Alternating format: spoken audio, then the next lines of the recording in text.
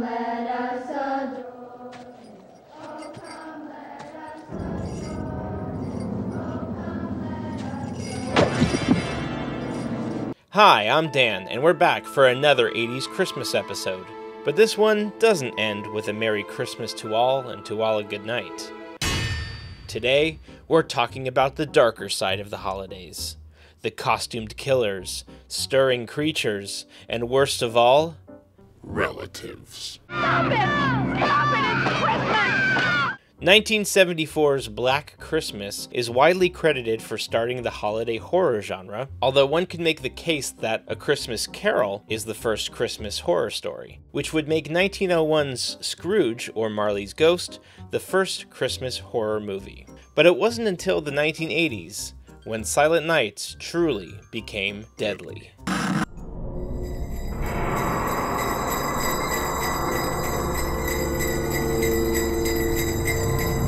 The concept of an evil Santa Claus is always fun, and it goes back as far as 1972's Tales from the Crypt.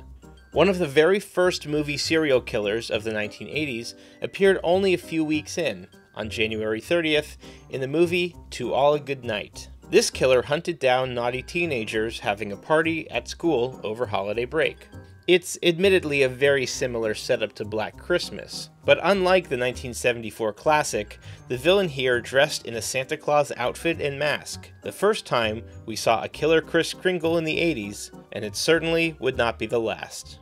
Unlike most slasher films, Christmas Evil follows the slasher himself, Brandon Maggart's Harry, a sympathetic factory worker who is pushed so far past his breaking point that he begins to believe that he is Santa. In his quest to return Christmas spirit to the world, he embarks on a murderous rampage, all while dressed as Jolly St. Nick.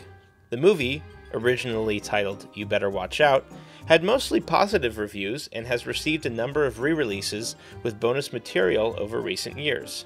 Fun fact, Brandon Maggart, who portrays the murderer, is the father of 7 children, including singers Maud Maggart and Fiona Apple. In a reversal of these previous films, the British horror mystery Don't Open Till Christmas features a villain who kills anyone wearing a Santa suit. Edmund Purdom, who is best known for his role in The Egyptian, starred in the film, and he also directed it. If you're enjoying this video, please give us a like and subscribe to this channel to be the first to know when we post new content. One of the most enduring holiday horror films from the 80s is Silent Night, Deadly Night, which features yet another Santa slasher. It was released on the same day as A Nightmare on Elm Street and actually made more money, although it was in twice as many theaters. But the film ignited controversy when parents began protesting the film's advertisements, which depicted Santa Claus as a killer. They claimed the ads caused their kids to become frightened of the friendly figure. In response, TriStar pulled their ads and even the film itself after only 6 days. The film ended with a cliffhanger and evolved into a franchise. Santa travels all over the world, and unfortunately, killer Santas do too. In 1989, another killer Santa showed up, this time in France. Deadly Games, also known as Game Over, Hide and Freak, and Dial Code Santa Claus, followed a young boy who tries to protect himself and his ailing grandpa from a murderous Saint Nick who tries to break into his house. And the plot is oddly similar to that of Home Alone, which was released the following year and became a huge success. A fact that has never sat well with writer-director René Manzor. Tales from the Crypt originally began as a comic book series in the 50s, before being adapted into a feature in 1972, and again as a TV series in 1989. As I mentioned earlier, the first Killer Santa appears in that 1972 film, and the segment is reimagined again in episode 2 of the 1989 series. The episode, called And All Through the House, follows a woman who has to cover up a murder she committed and avoid getting killed herself by a mentally unbalanced Santa Claus, all while trying to make sure her daughter doesn't wake up. Your Christmas plans don't seem so bad now, huh? Even the show's undead host, the Crypt Keeper, gets in the holiday spirit.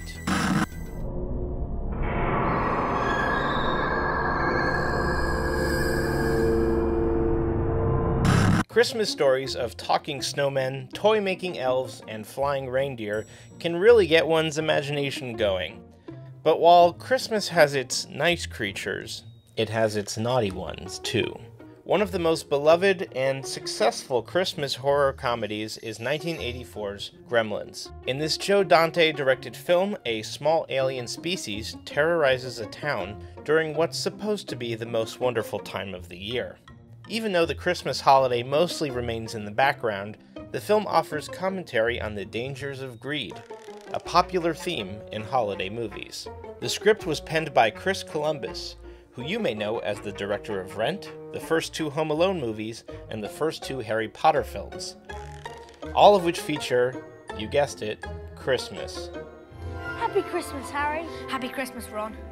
Also a talented writer, Gremlins would not be Columbus's last film set during the holiday season. He wrote Christmas with the Cranks, as well as The Christmas Chronicles Part 2. He was even in line to direct Christmas Vacation before leaving due to issues with Chevy Chase. Be sure to check out our episode on tiny monsters of the 1980s for more on Gremlins and the films it inspired. Everyone knows about the 1984 sci-fi comedy classic Ghostbusters, but less popular is its 1989 sequel, which received mostly negative reviews upon its release. Ghostbusters II brings back director Ivan Reitman, writers Dan Aykroyd and Harold Ramis, and the entire main cast. Despite being released in June, the movie is set at Christmas time, and the finale is set on New Year's Eve. While Christmas is not a major event in the film, the Ghostbusters do wear Santa hats briefly during a montage, and Bill Murray says, "Oh, baby! Oh, you're my #1 Christmas boutique gift item!" The film was a success financially, but it was deemed a disappointment because it didn't live up to the box office of the original. Many believe the reason why was because another film came out only a week after Ghostbusters 2, Tim Burton's Batman. Since its release, Ghostbusters 2 has gained a following, with many believing that it was underappreciated in its time. But like Die Hard, it is up for fan debate as to whether Ghostbusters 2 is truly a Christmas movie. Let us know what you think in the comments. It's time for one of the wackiest films we've ever included on one of our lists. Elves, a 1989 low-budget horror film with a wildly bizarre plot. I want to know the connection between the elves and the Nazis. Over the years, this strange indie movie has become a cult classic. In the film, an ex-cop turned department store Santa faces off against an evil Christmas elf with sinister plans for world domination. Now you may be wondering, what about the other elves? Well, there aren't any. There's one elf. The movie's called Elves. I don't know. Created by legendary horror writer and director George A. Romero, Tales from the Darkside was a horror anthology TV series in the vein of The Outer Limits and The Twilight Zone. The show ran for 4 seasons and 94 episodes and included stories written by Romero, John Harrison, and Stephen King. The 1986 episode Seasons of Belief follows a couple who decides to invent a scary Christmas story to mess with their naughty kids. They invent a creature called the Grither, who lives in the North Pole and kills anyone who speaks its name. Of course, it's just made up. Or is it? The following year, Darkside launched a second Christmas episode, this one written by Clive Barker, who is best known for creating the Hellraiser films. This comedic horror episode follows a demon who attempts to corrupt a salesman on Christmas. Look what you've done to my place, huh? You ought to be ashamed of yourself. If you're enjoying this video, the best way to support us is by purchasing some of our exclusive merchandise on our online shop.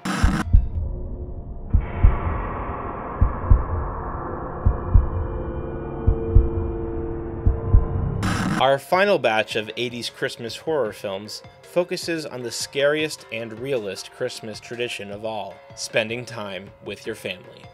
You know the story. A guy brings his girlfriend home to meet his parents on Christmas, and then they are confronted with the spirit of a Japanese samurai. Wait, what?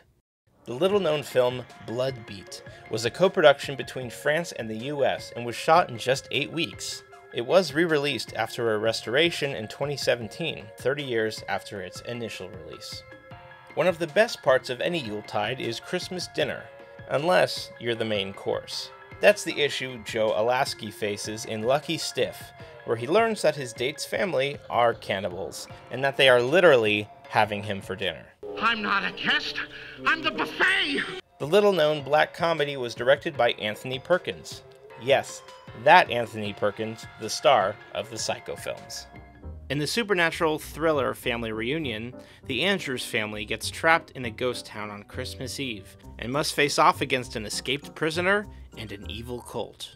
In the vein of Creepshow, Tales from the Crypt, and Twilight Zone the movie, Tales from the Third Dimension was a horror anthology film, but it took its subject matter less seriously. The final segment, entitled Visions of Sugar Plum, follows two kids who spend the holiday with Grandma. But when Grandma runs out of her medication, she gets a little cranky. Time for haircuts. The interest in the Christmas horror genre continued to grow even after the decade's conclusion. The 90s brought us fourth and fifth installments in the Silent Night, Deadly Night franchise, and the animated classic The Nightmare Before Christmas. In the 2000s, the genre began to take on a more parodical nature with films like The Ginger Dead Man, Santa's Sleigh, and Jack Frost 2, Revenge of the Mutant Killer Snowman. The 2010s brought us more holiday horror comedies, such as Krampus, Anna and the Apocalypse, and Better Watch Out, as well as more critically acclaimed films like I Trapped the Devil and The Lodge. And today, the Christmas horror genre is as hot as ever. Have you seen any of these films? Which is your favorite? Did we miss any good ones? Let us know in the comments.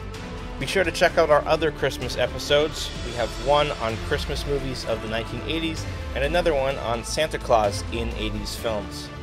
From all of us here at the 80s Emporium, wishing you a happy holiday. Be careful out there, and we'll see you next time. Thanks for watching.